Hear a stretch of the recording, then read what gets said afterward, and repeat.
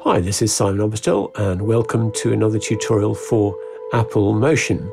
And this is going to be one in a series of tutorials in which I'll be presenting ideas to you that are still in development but not yet fully realized. And that's very much the case with this one. It's certainly not meant to be a photorealistic scene at this point, but I think there's quite a bit of potential in the idea. For example, for a title sequence or a heads-up display or something like that. At any rate, I hope there's enough in here that you'll find useful. So let's make a start.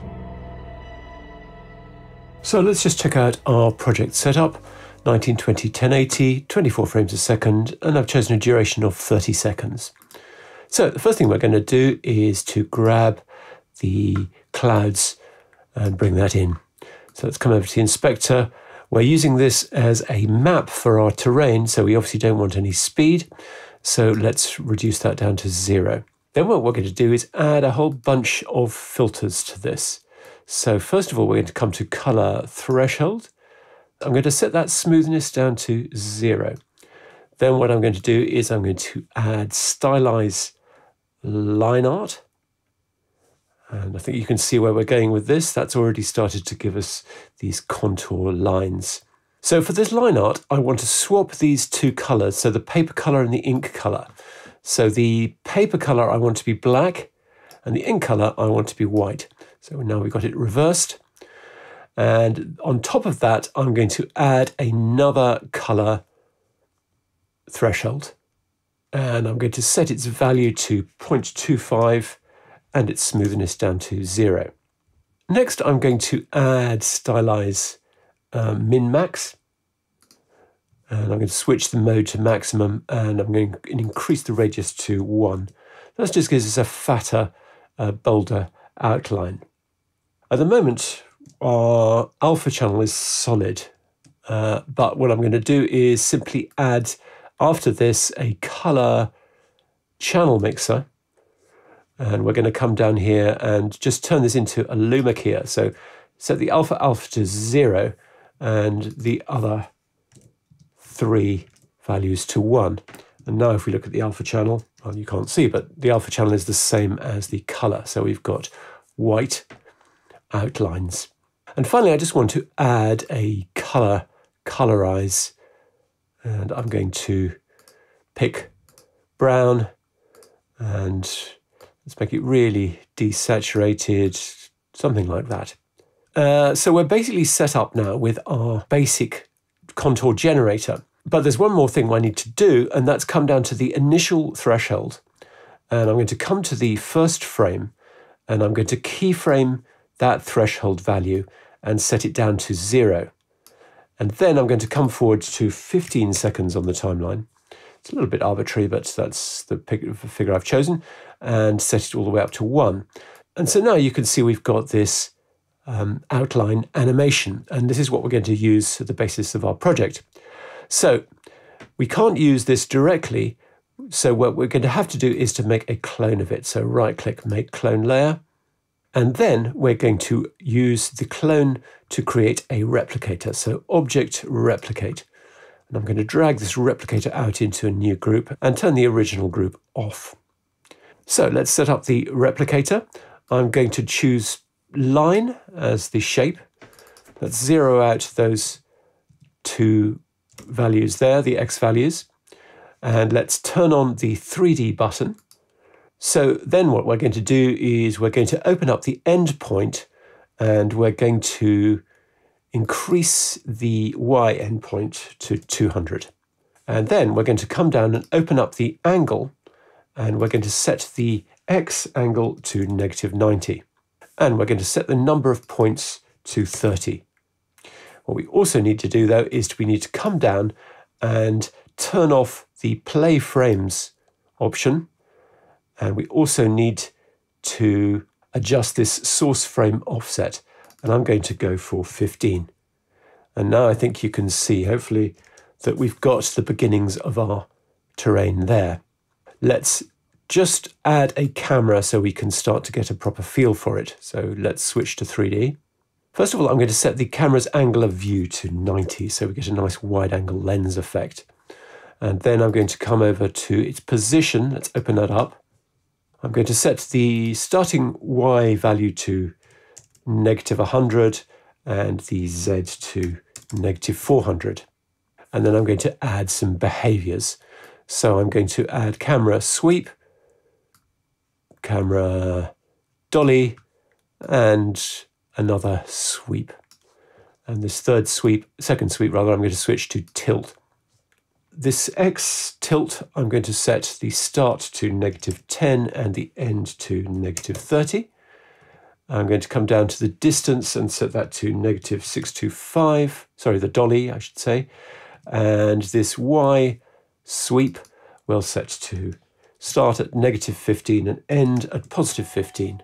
So there we go, we've got our camera move. And what I'm going to do is I'm going to animate the height of the terrain so we end up at this position here. So we can do that by coming into the replicator. Actually, I should have zeroed that up. I don't know why it's not at 0. Let's come into the replicator and let's keyframe that Y position. So we're at 25 seconds on the timeline. We're going to keyframe the Y position, Y endpoint, I should say, there at 200. And we're going to come to the beginning and keyframe it down to 0. And now we get this growing terrain like so. The other thing I want to do is I want to come back down into that line art and make an adjustment to this mix value. And you can see as I do so, we get a different result. The figure that I want here for that mix value is 75, and I get a good blend of the lines and the actual terrain like so. Then I want to come into the clouds generator and open up the gradient and make a little bit of a tweak here. I'm going to take that black value, so click on that and set its location to 40%. And then I also want to click on that middle tab there, the little up arrow, and I'm going to set that middle value to 15. And what that gives us is it gives us sort of these open areas here where I can put some water in. So let's do that now. I'm going to close up that group. So let's come over to the library and we'll look for color solid and we'll drag that into a new group at the bottom there. And I want to set the width and height to be 2000 by 2000. And that's actually something I should have done as well with my original clouds. That was something I forgot to do because I basically want this to be square. So 2000 by 2000 on that clouds generator. So I'm going to come back into my color solid there, and I'm also going to apply a circle mask. I'm just going to draw it roughly like that. And then what we're going to do is we're going to center it up and come into the mask, set that radius to be 1000, bearing in mind that our shape is a 2000 by 2000. And let's feather it in by something like -200.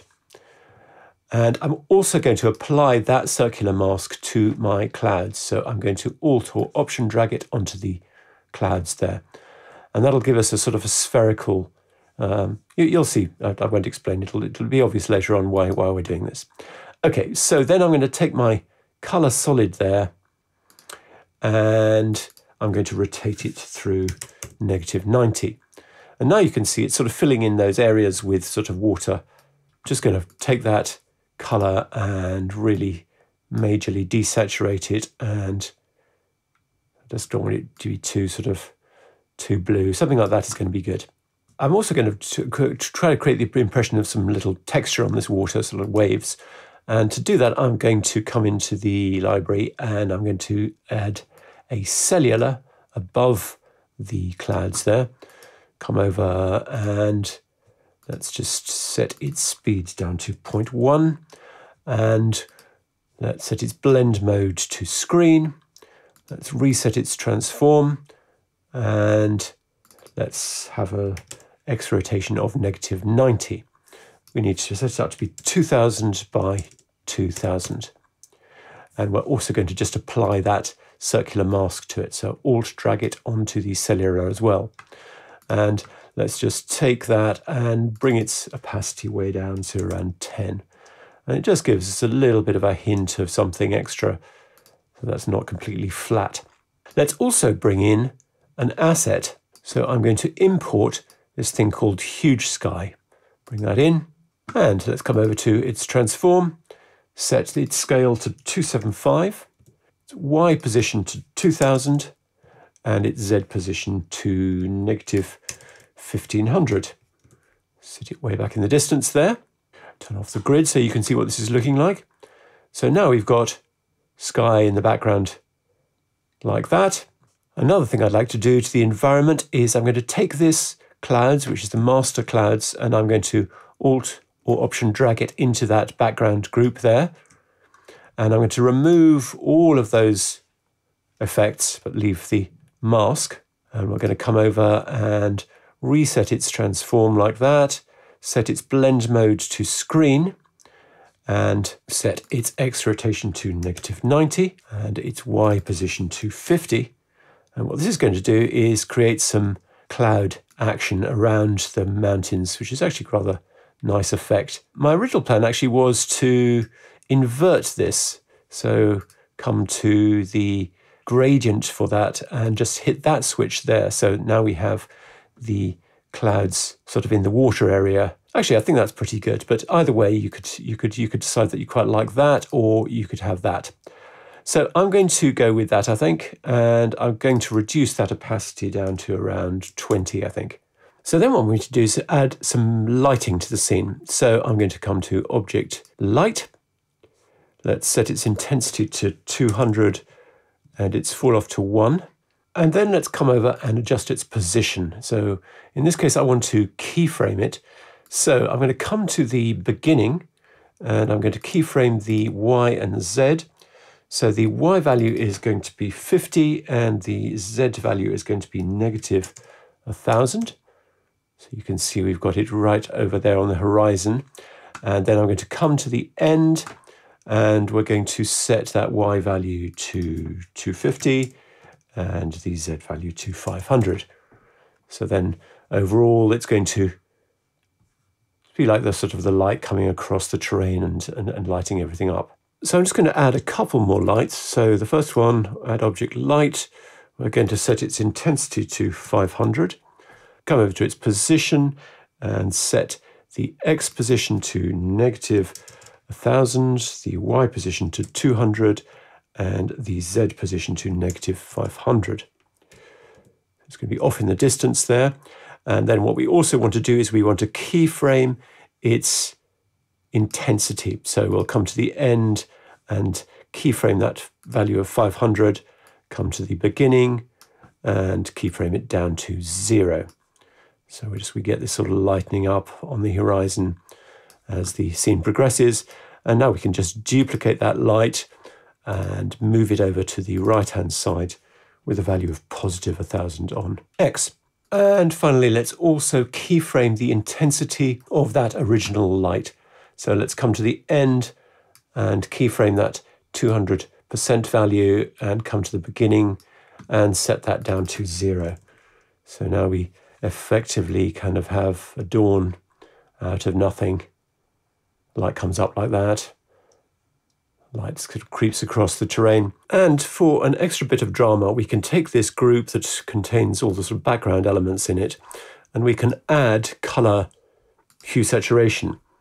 And we can keyframe this value. So let's come to the end there and set that keyframe value of 1, and then come to the start and set that value down to 0.5. And this will give us just a slightly more sort of moody beginning like that. It'll keep those sort of that water down a little bit darker, a little bit more dramatic than it might otherwise have been.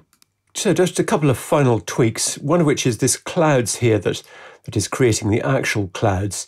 I'm not happy with the fact that we can see the rim around the back of the world there. So what I'm going to do is take its mask and increase that feather quite a lot. I'm going to go for 750, and then that just sort of fades off a little bit more. And the other thing we could do is to actually, instead of just using this blue color solid for the water, we could use a sky image, because the sky should be reflected in the water.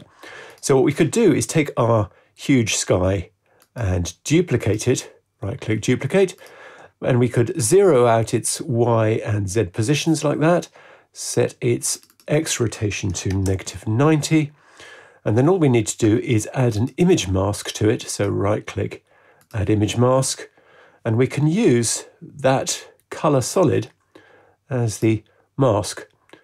And so now that looks like that. Sorry, turn that water back on so I can show you. Instead of that sort of blue color solid, we've got this more realistic reflection of the actual sky. And so just before we go, I'd like to point out that there are a number of different ways in which you can control this whole contour. And as you saw when we came into the master clouds here, this one here, we could adjust the gradient. So depending on where we were setting this middle, for example, we were getting more of a plateau at the sea level, and with this, we can reduce the area of water, for example. But we can also adjust the overall contour by coming into the threshold, the animated threshold. So let's look at that in the keyframe editor. So for example, if we set these to be interpolation Bezier rather than linear, you see that's a different effect, and we can adjust these handles and we get sort of different contours on the ridges and so on. And you could even add sort of a keyframe in the middle like that and move that around. So you've got quite a bit of control over the actual contour with these various different options. And one final thing you can play with, and that's to come to the replicator and apply stylize extrude, set the angle to 270 and the distance to say 5 or something. And you can see what that's done. If I need to come to the end here where the lighting is full on, it's actually filled in the contours, so they're no longer sort of see-through. We would obviously then have to adjust the lighting to fill in the foreground, so we could add a light just, to fill in like so. And, that's a kind of different thing and well worth playing with, because it kind of gives you a different sort of look altogether and some interesting possibilities. So see how you get on with that as well. And just one final note for when you try to come and render this scene. You'll see that in the background here, I don't know whether if I sort of zoom in, that we've got a mess of very noisy pixels in the back there. And there's a thing we can do to fix this that will also actually, I think, add to the effectiveness of this scene.